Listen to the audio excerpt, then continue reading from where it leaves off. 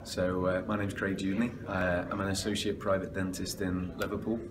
I work with 2 implantologists, and I found out about the course from Soni, who I admire as one of those dentists that actually embraces sharing of knowledge, which is sometimes resistant in the UK, but we're only on the earth for a very small amount of time, and I think the more we can accumulate and share the knowledge, the standard will raise up.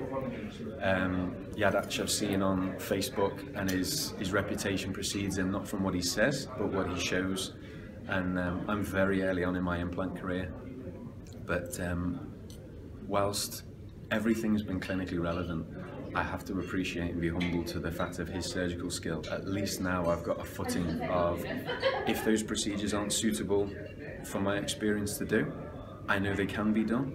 I now feel I'm a lot more risk averse and aware of pitfalls that could happen, where previously, may I say, I was probably consciously incompetent because I didn't know those problems would arise. Now I do. I think he's an absolutely fabulous speaker. He's got an incredible stamina, a great ability to express himself. He's a very good visual learner, so his lecture presentations have all been clinical relevant cases. Don't get me wrong, he knows his stats as well, but I just love the way it's visually led. He's a very personable person. He's not a sort of an academic type that you can't relate to. So I found the course awe-inspiring.